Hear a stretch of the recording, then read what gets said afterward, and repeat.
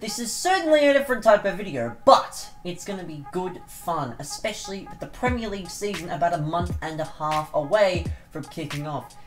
Here we are, I'm wwfc and I am a Wolves fan. Today we're going to be looking at the fixture list for Wolves and predicting their season. Obviously this is about a month and a half in advance, so I might do one a few weeks before the season starts. If you are new, and if you enjoy this style of content, or you're just a Wolves fan, subscribe to the channel, and I'll try and do more football related content as the season progresses.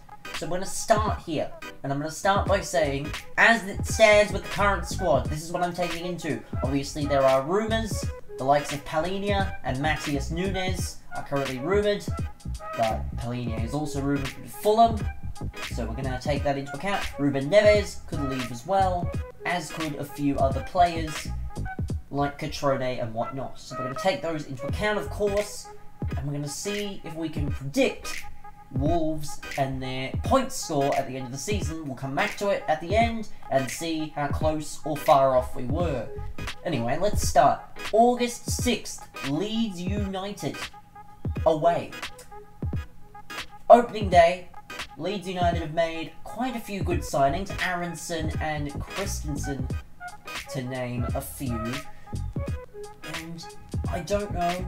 Leeds obviously beat Fulham, coming from 2 down in what proved to be one of the games that kept them up. So I don't know whether that momentum's going to carry over. They would have stayed up, had that pre-season with Jesse Marsch under the belt. I would like to say that Bruno is going to condition his lads, another pre-season under the belt, and we're going to scrape out a win here. It is Leeds. Leeds starting at home will be good for them, but we're going to look and get the win. Fulham, again, they haven't made many signings, especially of any, big significance, but if we're going based on standards, I would back Wolves to get another win over Fulham. However, of course, anything could happen, especially with Palhinha. Newcastle next, away home. No, I've forgotten. We got Spurs, which is probably going to be our first loss of the season, depending on who the manager is, because as we know, Conte could leave at any given moment, as is the case whenever he manages a football club. I back him to stay at Spurs, of course, but I 100% predict them to, get the dub. It'll be a close affair, of course. Bruno and Conte had a few close battles in the season just gone, but I expect Spurs to get the dub. Newcastle at home, interesting one. Newcastle, of course, with that big Saudi takeover, I expect them to at least get a point. I don't know whether they'll win. I expect them to at least get a point. It'll be a disappointing point at home, but it's the least I expect against Newcastle. Unless they get a few more signings. Of course, I might do another one of these in a couple of weeks or a couple of months when the season kicks off. And then we got Bournemouth away to round out the month of August. I definitely back Wolves to get a win over Bournemouth here. Obviously, the newly promoted sides have that aura about them, which sort of buoys them to do well early. Bournemouth might have that, but of course we don't know how things are going to work out. If our full-strength team is fit, which obviously you never know, but if our full-strength team is fit, I am backing Wolverhampton to pick up a total of, 10 points? Which is pretty optimistic. It is pretty optimistic to get 10 points from the first 5 games. I don't know if that will continue though. Especially with some of these September fixtures. Start with Southampton at home. Again, I'm pitching another win. It could either be a win or a draw, but for the sake of this, I'm going to give them a win. The next 2 games, I'm going to sort of group together. Liverpool away, Man City at home. This will be more of a test for Liverpool and City. These will be the sorts of games that determine the title race. Not for Wolves, of course. For Liverpool and City, I expect City to probably run away and win 2 or 3-0. Liverpool might be a bit closer, just based on the styles that they seem to play. West Ham, another one. I'm not expecting a win against West Ham. A potential loss could be a thing. But we did pick up a win against them last year, so it is possible again. But I'm expecting a draw at least, so we'll say that's what, 14 points. Then Chelsea away is an interesting one, because Chelsea are obviously going through a lot of turmoil at the club at the moment. They haven't been able to make any signings. They've lost a few key names. The likes of Rudiger and Christensen have left the club, which is a little disheartening for them. And Lukaku is probably on his way out as well. I don't know. I reckon a draw would be good, but I predict...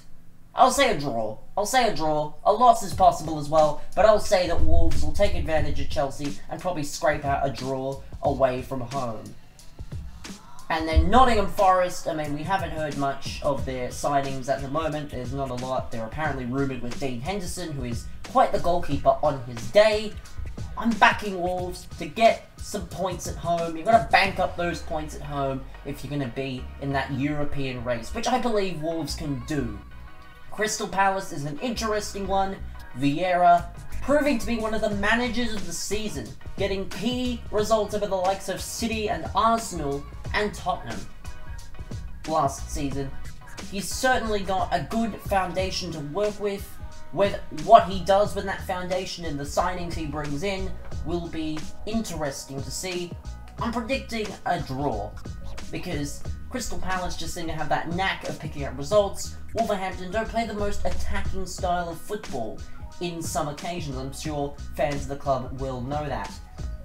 Leicester is an interesting one. Leicester at home, I would like to say and be optimistic, but Leicester are one of those sides that, unless they're rattled with injuries like they were in the season just gone, I back them to get the win. Unfortunately, it'll be close. It'll be 1 or 2-1. It'll be 1-0 or 2-1, but that's just how it's going to be. Brentford away, depending on what happens. I know Eriksen's not there anymore, depending on their signings.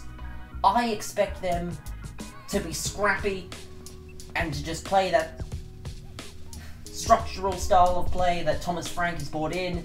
But I expect Wolves to win another close one. It's not going to be many games for Wolves, I feel like, where it's going to be 5-0, 6-0, 4-0 wins or 3-0 wins. Because we have a good defence. We had one of the better defences in the league last year, but we also didn't have one of the best attacks. We struggled to score, and it came back to hurt us, and we probably got less points than we could have. Anyway, the two fixtures for November, Brighton and Arsenal. I'm predicting a win against Brighton and a draw against Arsenal. I could have predicted a win, but Arsenal are one of those sides that are very unpredictable. We've seen that with them over the last few years, especially with Arteta at the helm. He's brought some stability back. He's got that young core fit and firing at Arsenal. But I'm still predicting a draw for Wolves. I feel like a point at home is probably good enough against one of the big European sides. Get them spurring, because Everton and United before the World Cup, not even before the World Cup, great, that'll be after the World Cup. Everton away, I'm predicting a win, obviously. Everton, very close to going down. They secured their safety with 1 or 2 games to play. United, we don't know what's going to happen with Erik ten Hag. I'm going to predict a loss for Wolves, because Ten Hag is going to have his team fit and firing, going to be a fair few months into the season, and he's hopefully going to have his style of play down pat, which will probably mean that it comes down to quality of players in the squad, and United have that quality advantage over Wolves. January, Aston Villa, West Ham and City. I'm predicting a draw against Villa. I know they've brought in a few quality signings, still maybe more to come. The likes of Kamara, Diego Carlos. I'm just predicting a draw. It is going to be tough to, you know, break them down, of course. They've got some of the best defenders in the Prem, the likes of Mings and Matty Cash, Emiliano Martinez, but I'm predicting a 0-0 draw. Then West Ham, again, I'm probably predicting a win. I'll be optimistic. It's at home. Molineux brings the atmosphere for Wolves games. I'm predicting a win at home against West Ham. I'm predicting a win at home against West Ham. City, probably another loss away. Probably a closer loss, because Bruno will probably change his tactics up from the first one. Liverpool, at home, I expect another loss. Or maybe a draw, but I'm expecting a loss. I'm expecting a draw against Southampton as well. Probably just because, you never know how the season's gonna go. Bournemouth, expecting a dub. Fulham, expecting a dub. Spurs, depending on their European run, I'm probably expecting a loss or a draw. But I will say loss. Newcastle, expecting another draw. Leeds will say we're going to get a win. Forest, a win. Chelsea, probably a loss. Brentford, win. Leicester, loss. Palace, we'll say a win. Brighton, probably a draw.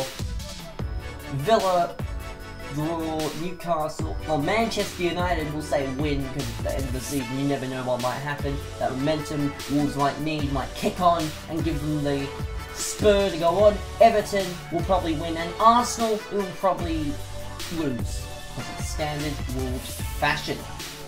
But anyway, I will come back to this in about a week, not even a week, probably about a month or so before the season starts, and we'll do a recap. And we'll do a different one with all the signings that Wolves have.